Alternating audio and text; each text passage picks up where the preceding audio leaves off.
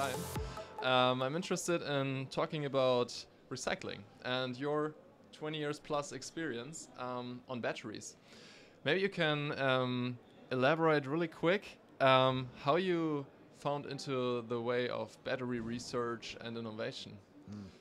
Yeah, very easy answer.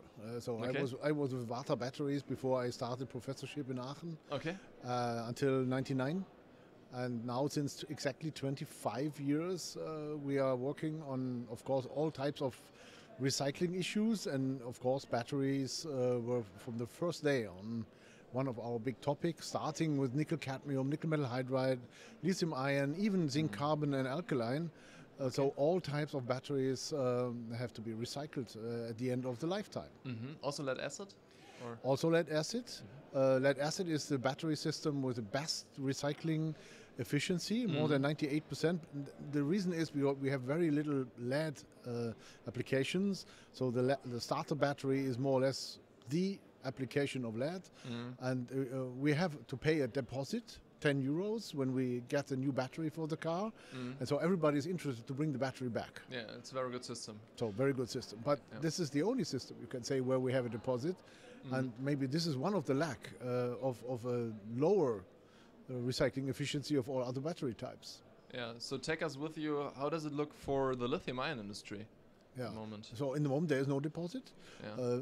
I think we should divide that into two big groups. One is the consumer battery type. These are the small ones. They're for Mobile smartphones, tablets, drillers and all that we have in our households. And the other one is the electric vehicle battery. Totally different world. So the consumer batteries, they are collected maybe even 20 years after their use. Coming in with it's all the smartphones mixture that one leaves in the drawer, right? You know, and again, that is a different thing, because it is a social acceptance issue. If you have a driller at home, you have no problem to bring that to a recycling issue. But if you have a smartphone, you have always a fear that there is some data on it. Yes. And people may have an access. Even if you delete that, there is a risk of people knowing how to come to the data. And on the other hand, we have no space problem. If you look to the lead battery, it is a weight of 10 kilos. And I think our partners in our home, they would complain if you keep a lead battery in your household, so you have to bring it away, but not the smartphone. So therefore, I think most of us have four generations of smartphones at home. So that is one reason. But electric vehicle batteries, they are very big, very expensive, very big. Yes. And I would say this is a B2B, a business to business thing. Once you change your car, you give the battery back to the OEMs, and then they have to take care of what to do, second use or exporting from Europe somewhere else. So I, as a consumer, I don't have to deal with the battery recycling. Yes. So that will be certainly better organized than the consumer battery recycling. But you say will be, right? Will be. Then let me ask the question when. Yeah. I would say 10 years is a lifetime of battery in a car. Electric vehicles are now on the market a few years only. So we can expect large volumes of electric vehicle batteries maybe in 5-6 years. Okay. And therefore many companies in the moment, they are in the starting position to build up capacities for recycling. If you look to the consumer batteries, they already return day by day by trucks in a mixture, not sorted, all together in one big box. Yes. And there are also not labeled, probably. Or, not labeled, dirty, sometimes assembled. If you look to the playing toy batteries, they are sometimes 5 batteries assembled. So you don't know what is on the truck, you can say. So the only option there's no remanufacturing, obviously, is to recycle, so to tear apart the whole housing and try firstly to sort as best as you can. Okay. So there are automatic sorting machines now in place. Based on what criteria, if you don't know what's inside? It's X-ray. Ah, okay. It's X-ray. So every battery type has typically a typical construction design. It's a road cell, or it has different sizes of the electrodes, or the contacts are different. So you can use, of course, you can try to find labels. Yeah, you can use the X-ray. you can use the weight density, you can use magnetic separation, so you know some batteries have a steel shell and some have aluminum shell, so you can use quite a number of sensor types in order to get an optimized sensor sorting technology. So then you have the different areas, and then you can continue. Okay, good. So first step, sorting. After procurement of the used batteries, if they return and don't get on the for deposit. consumer batteries. For consumer batteries. For car batteries, we hope that there is a battery passport in future.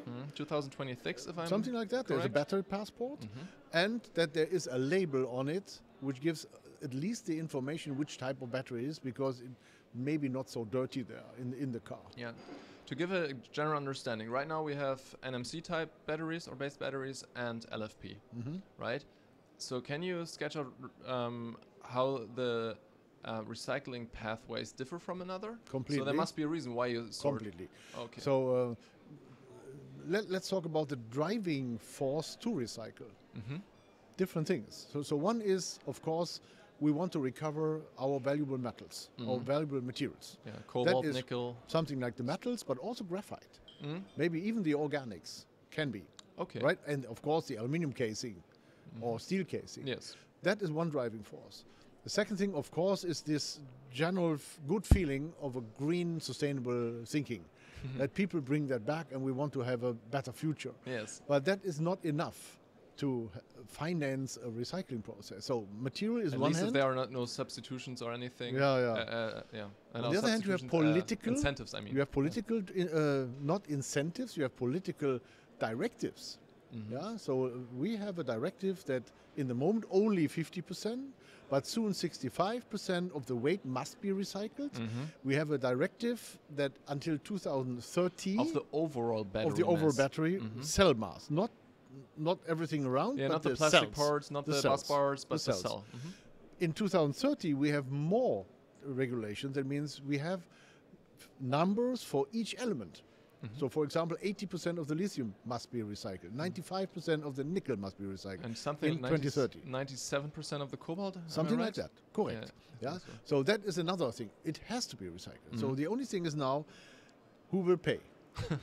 The metal pays, or the consumer pays, or the OEM. Somebody has to pay for it. Yes. Now, looking into lithium iron phosphate, there's only lithium in it with a certain value, but only 3% of the value of the weight of a lithium iron phosphate cell is lithium. The other one is iron, phosphate, and casing and electrolyte. No Cheap big value. materials. So Yes. we have to. We will see that battery recycles will only take these batteries in if there is a so-called gate fee. That means you have to pay if you want to have that recycled. For nickel cobalt, it is different. Yes, the material is so valuable that they so will, there the they business case will grow organically, whereas for LFP it must be correct. incentivized to some extent or regulated to some extent. Interesting. Yeah. So therefore, nickel, cobalt, copper, to recover that is totally different. Because we want to recover that. It's really a chemical process compared to the lithium iron phosphate, where we probably extract the lithium and then we try to find the best way to recover somehow the iron or phosphate. Ideas are there for fertilizer, the phosphate, or recovering iron phosphorus alloys or something. So like you that. can take the phosphate, the iron phosphate, process it further, and then bring it into the loop of farming and agriculture. It is a dream, yes. Okay. It is a plan. I would imagine like the contamination due to the yeah, electrolyte exactly. would be a that is critical the aspect. electrolyte not, but heavy metals maybe if there are. Yeah. And you never should forget that there can be a cross contamination. If you have a nickel cobalt battery together with the lithium iron phosphate, then you have these elements, these heavy critical metals, and you can forget about fertilizer. Yes. Yeah, because we bring that on our farm. Yeah, and what you just mentioned for consumer batteries at least, and probably there will be a little contamination on the mobility batteries as well. Can be, of course. I mean, no system will be perfect, I guess. Yes. So this should be solved. Yeah. So therefore, they will have different technologies, and these are only two examples. if you look to this conference, they are talking about new battery generations. I would say minimum of 20 different chemistries are in discussion. And that means the recycling process has to cope somehow with that. So we need a robust technology which is capable to treat different chemistries in the same, or let's say, in the same process route, not at the same time. Maybe with some modifications, but otherwise you have to build up a completely new recycling plant for each battery cell type. And then the business case is gone. Forget that. Yes. So, getting a little bit technical now. What does the recycling look like for both of those pathways on a conceptual level? Yeah. There is not one standardized process. So generally I would say there are two philosophies. One is the chemical route, dealing with acids and chemicals. And the other one is more the smelting route. Smelting? High temperature. Okay. Smelting. Okay. So what you can do, the easiest way is you have a high temperature furnace and you throw the battery in and wait what happens, you can say. So you degrade the components to the elemental so you lose the lithium, you lose the graphite, you lose the organic compound. The only recovery is nickel, cobalt, and maybe a little bit of manganese. So the lithium goes into fumes or? Into slag. Or fumes, right. Okay. So therefore that is not sustainable and it will never meet the legislation. So therefore, for this process, you need to remove the lithium first before going into smelting. The slag will go to waste then? The idea is to road construction, to the building construction. Oh, wow. But you cannot put the whole lithium into a road construction, then you lose that. So therefore, we have, before going into that high temperature furnace, we have to remove the lithium, to recover the lithium. And that means we take the batteries, we go into a so-called thermal treatment. In this thermal treatment, we convert the lithium into a water-soluble compound, water. And afterwards, we shred it, we separate that, and we get a so-called black mass with the lithium and valuable metals like nickel, cobalt. Yes. And then, as the lithium is now water-soluble, we only need to wash it, like a wash machine. Yeah, and the water will be recovered, The water has to be recovered. You need a circulation of the water. You need a lot of water. That is the biggest issue. You are completely right. If you don't solve the water circulation, you forget that. Okay. So what amounts are we talking per kilowatt hour of battery? I cannot say per kilowatt hours what we are talking about. What is the measure? Cubic meters of water per kilogram. Okay, that's the measure. Okay. Yeah, so it's an enormous amount of water. So 1,000 liter, like a ratio of 1 to 1,000 or something like that. Yes. Okay. Yeah, so, but if you circulate that and you have some kind of a membrane techniques to recover the lithium out of that, then you have afterwards a so-called black mass without lithium. And that is perfectly for the smelting now, because you recover the heavy metals, the valuable metals, and you create a slag for building Okay, but it's also then really free of heavy metals, because just the consumer perspective now. I have my kids playing on the street, and now I know there is cobalt, nickel, and the slag that went into the asphalt. Or is that something that there is never a zero. Okay. And there's the same as there's never 100%. Yeah. So in the so-called ppm, parts per million level, you will find these heavy metals. But of course, if you want to bring that into road construction or into building construction, then you have to pass a lot of measurement and let's say allowance protocols. Okay. So this is one route. Yeah.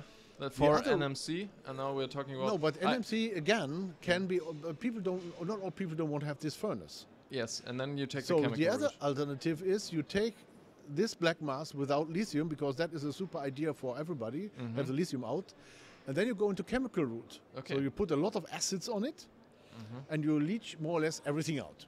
Okay. And then everything is in solution. Yeah. Or most of that. The only thing which is not in solution is the graphite. Okay. So we are now developing processes to recover a battery type graphite from this residue. Is the graphite really valuable from the share price? It is very difficult to back to battery, because in this very hot acid process, the graphite modifies. So therefore you have to graphitize that again. Ah, right. Very difficult. But you can use the graphite for other applications. You can make graphite connectors for electric engines. All right. You can make graphite electrodes. So there's an upcycling possible. There is an upcycling possible. That is the idea. But the thing is, it must be clean. Yes. No nickel, no cobalt on it. Yeah. For the graphite rule, and also we don't want to lose these metals. Okay, so that's... Then it's the graphite out, and we have nickel, cobalt, and everything is in solution, everything else. So now we have to remove the impurities by neutralization. Yes. So, and then later on we have to remove the nickel, cobalt, and copper by neutralization. So at the very end, other chemicals involved. At the very end, you have some chemical products, and again a wastewater with all the neutralization salt. Because if you put acids and then neutralize them, then you have a salt. Yeah. And this is a very salty mixture, and you have to do something with that. Again, you cannot put that in a river, you have to circulate. What does it mean for the non-chemist and material scientists among us to have a high salty high saline, high saline compound? Of course you can evaporate the water completely, and then you have a salt and deposit that, landfill. So it's a salt of different elements, right? It's sodium not like sulfate, sodium chloride, sodium chloride, but it's salty like water. No? And therefore some countries, of course not Germany, they just float that into the ocean. Oh, okay. So it's really sodium chloride that you get out as the salty solution, not like also potassium chloride or magnesium chloride or... Well, it depends what you use as a chemist, but it can be. Yes. Some additives in but the electrolyte, I don't know. It's a neutral salt, and some countries think it's the same like ocean. Yeah, wow. And put it there. But of course that is not a solution. Yes, I understand. So you have to circulate that, you have to remove the salt, and the salt has no use, so you have to dump it somehow. So therefore it's not a zero... Again, it's not Could you zero feed waste. that back into the sodium-ion battery production? Yeah, maybe. But this is a multi-metal salt, and you have to separate that again. So the multi-metal is then with it's sodium, potassium, aluminium, everything in chloride, fluoride, everything is there. Yeah, okay, gotcha. And remaining lithium. Okay. Yeah, if you lose, so evaporation is not the solution. Yeah. What is better is to circulate that back through membrane techniques. Where also people in Aachen, like Hömberg from RWTH Institute, they are working on that together with us to recover the water from that. So you see, I think the main issues are always around the process. It is the water, it is the flue dust, it is the energy, it is something like waste treatment, it is the use of these things. The extraction of the valuable metals or materials is more or less solved. Wow, that's important to know. And that is covering the NMC route, either through chemical or smelting route. Or smelting, okay, gotcha. How about LFP? LFP, no solution up to now in place. There are different ideas. The best would be, as I mentioned, remove first the lithium, then go into a chemical process, dissolve it, and recover iron-phosphate from that. Yes. And then you combine the iron-phosphate together with the lithium carbonate of the early stage and produce a new lithium iron-phosphate compound. Which will probably require a lot of energy? A lot of water, a lot of chemistry, a lot of energy, everything. This would be the king route, I would say. Yeah? What is hindering us? Yeah, it's what I mentioned. It's resource demanding, enormous resource demanding. So you mean the king route from a technology point of view, but not from a business economical case, rules, yes. from an economical perspective. The alternative is to take the lithium out and go with the remaining part again in a smelting furnace. And produce an iron phosphorus alloy. Okay. FEP, you can say. FEP, yes. And that is then used in different applications in cast iron industry. So also kind of a sideways upcycling. but on the other, but what is not so good is that the market for iron phosphate is not so big. Okay. And if you look to the enormous amount of lithium iron phosphate, I doubt that there will be enough outlet potential for it. Mm-hmm. You can run this process a little bit different. You produce only iron, maybe pig iron with some carbon in it, and push the phosphate into a slag where you have a lot of calcium in it and make calcium phosphate slag. Okay. And fortunately, if everything is good sorted, there are no heavy metals in it. Yes. And then you can use this slag, hopefully, in some kind of agriculture. Wow. Yeah. But I even now there's so much debate about the pollution of our food chain with mercury in fish, and you have to be very careful that there's no heavy metals in. A difficult road. I mean, Yeah. just from a non-professional perspective on that matter, from my point of view, that is how I perceive it. So that means, from a closed-loop perspective, which you are obviously focusing on a lot, do you think iron phosphate is not the best solution for the future? It is an easy solution for the battery people. Yes. For the car manufacturing people, because they don't have to invest so much in the battery. The electric vehicle car will be cheaper. Yes. The consumer may be convinced to buy that more easily. But always, like life, at the end, the problem occurs. Wow.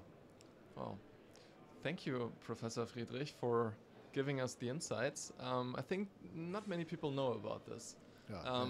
LFP is quite hyped at the moment because it's so cheap, because it accelerates the transition to electromobility, and cobalt and all these elements which are in MC technology have really bad reputation, of course. But it's important to understand that both sides have their pros and cons, and this is what I really learned today. Thank you. Okay, it was a pleasure.